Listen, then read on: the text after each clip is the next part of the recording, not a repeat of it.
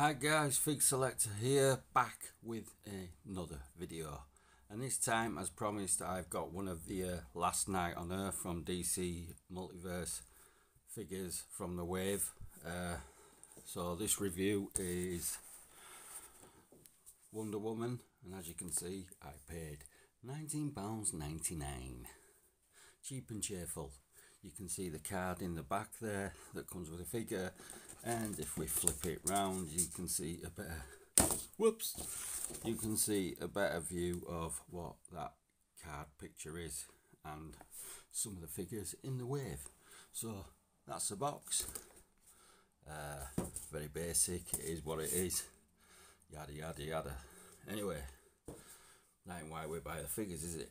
So here's a figure in question, which is Wonder Woman with a totally different look, and as you can see, here's the base that she comes with, standard, with the DC emblem on it, if you can just see that. So the figure does come with a sword and only this accessory. It's a flexible sword, it's not solid plastic, which is a pros and a cons sort of thing. Less chance of it snapping if it fell, that's for sure. So she does have this sheath, which I haven't tried putting the sword in as yet. I'm not really fussed about putting it in there, but it does move. It is sort of articulated, if you like. It's not stationary. This bit here also, if you can see that, this also moves. Less chance of breakage, I suppose.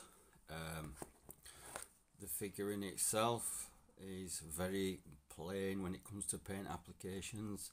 The flesh tone is quite pale, looks like a northerner rather than some form of Greek goddess. I'm liking the mullet there on back, and the different hairstyle from what I'm used to. The detail on the cape is good as well, well sculpted. It is textured. Can this camera pick it up? Only slightly, but it is textured to the touch. You can hear it. So anyway, only thing that puts me off about this figure is the expression on the face. It's very plain looking. It'd have been better if it were sculpted with a bit more emotion going on in that face. I mean, she is holding a sword waiting for battle. It just seems a bit, I'd like to have seen more of a snarl, a scowl, or scowl even.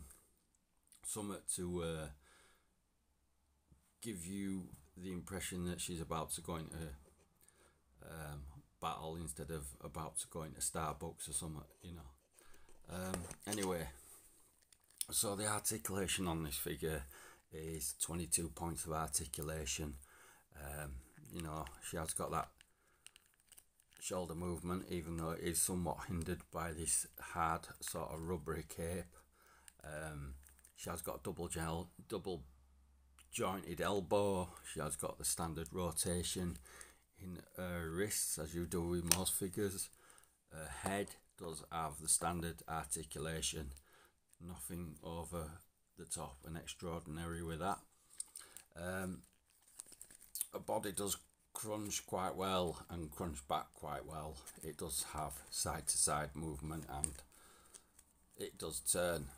Her legs do the splits, but somewhat hindered by this rubbery skirt. There is a swivel on it as well, but no thigh cut.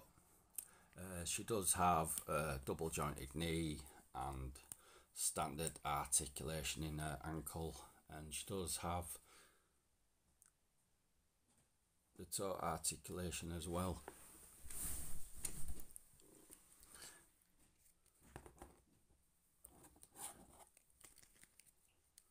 But all in all, it's okay for what it is. You know, I know it's no Mezco, but still, for 20 quid, you can't go wrong. And so, that's a quick review of Wonder Woman from the Last Night on Earth wave. So, thanks for watching and see ya.